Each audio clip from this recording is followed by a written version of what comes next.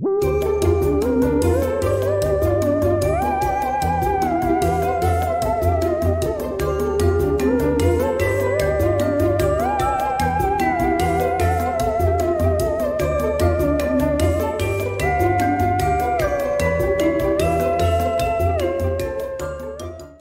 I'm Hans Beesmer. I've been a programmer for 40 years, and I'm using Ford.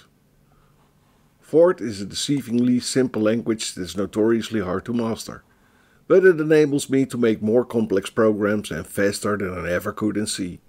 In this series I'm breaking down some of the most intriguing projects I took upon me. Some while ago I watched a YouTube video of a guy who claimed to have designed a new language. And since I've been developing languages for quite some time now, that drew my attention. After all, designing a new language is not a small feat, I can tell you that. And what I saw angered me. How in the world was it possible that this guy had the nerve to claim he had designed a new language? I will tell you why, but first we have to delve into the stack of programs and subsystems that make up a language. For that, I've designed the Tinyc Program.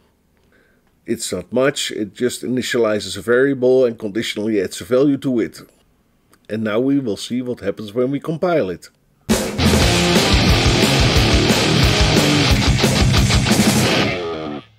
First, we hand it over to the preprocessor. The preprocessor is a bit like a streaming editor. It changes your shortcode in some predetermined manner by replacing some expressions and doing stuff like including header files. But what comes out is still source code. Note how our comment disappeared and how the constant we defined was replaced by an actual value.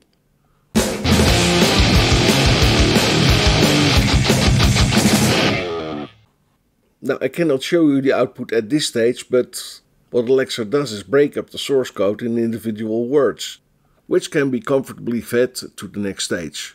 We call these tokens. And that's why some call it a tokenizer.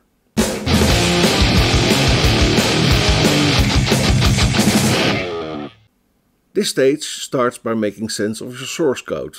We begin with main, which is identified as a function, which it basically is. It's got two parameters, rc and rv, and they're properly typed. Then we got a variable declaration x. And this variable gets initialized with the value 25. Note everything is properly typed, even the constant itself. Finally, we got an if statement. First we got the equals operator, and if you're wondering why it's not infixed, note that the whole thing will eventually be converted to assembly language. And infix notation is not the easiest way to do that. Then follow our variable and our constant. The business end of the deal is incrementing our variable with the value 15, and that's it. Note this is represented as a hierarchy, with our initial assignment and our if statement at the same level. If our if statement had featured another nested if, it would have been positioned lower in the hierarchy.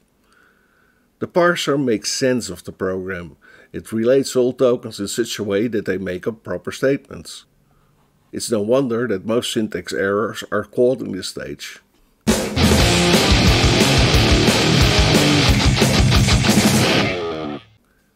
Now we've broken down the source code into its elementary units. It's time to generate code. And this is what comes out, assembly language. This will result in code that is understood by the CPU. And although this is a far cry from what we started with, we can still see the initial assignment, the comparison in the if statement. Note that this jumps over the increment code if the values do not match. Funny, eh? And in that piece of code we jump over, we see the value 15 being added to our variable. And that's it.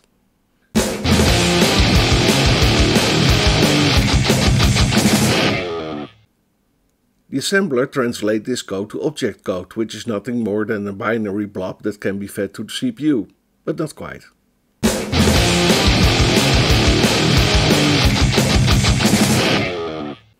C, like most languages, has a runtime. This environment addresses a number of issues like the management of your application memory, how the program accesses variables, mechanism for passing parameters between procedures, interfacing with the operating system, and lots of other stuff. In order for your program to run, this runtime has to be added to your program. And if you used any libraries, like I/O or string libraries, these will be added as well. And finally, there you got it, an executable program.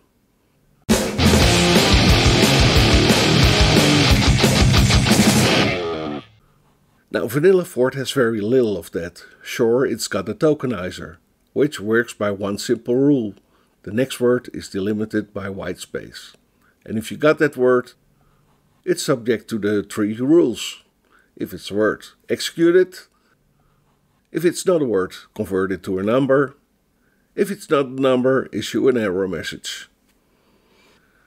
But then you say, we've got strings, don't we? And they're delimited by double quotes. And you'd be completely right. This is a special class of words.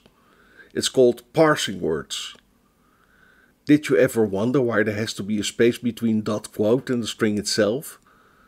That's because dot quote is a word, and it actively parses the input stream for double quote and displays the resulting string. The tokenizer has got absolutely nothing to do with it. Dot quote does it all by itself.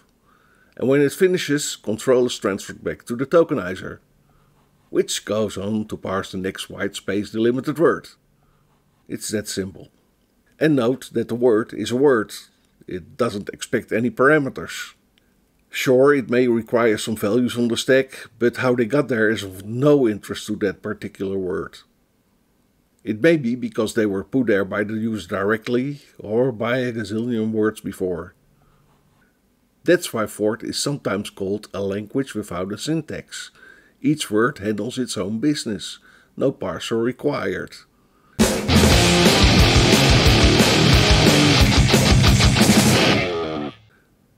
Now we've got that impressive stack of programs and subsystems that make up a language, let's see what our proud programmer did.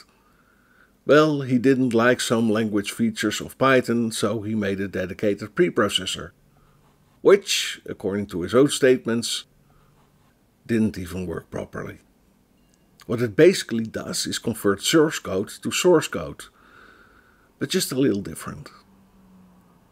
I've seen a lot of these thingies.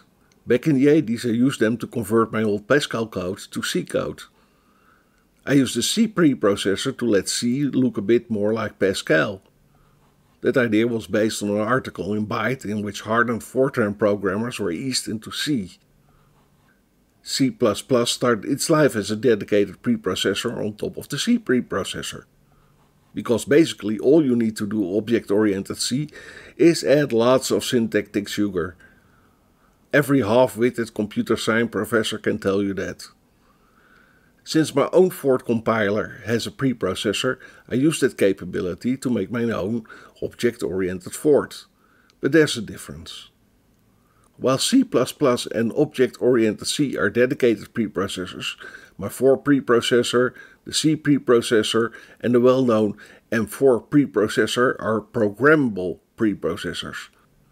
You can define your own macros and they will be applied to your source code, as we've seen. So no, I wouldn't call a handful of macros a language. Why would I call a bunch of building keywords a language? And that's my beef with this video. All this guy did was build a dedicated preprocessor for Python and called it a language. Somehow, it doesn't feel good.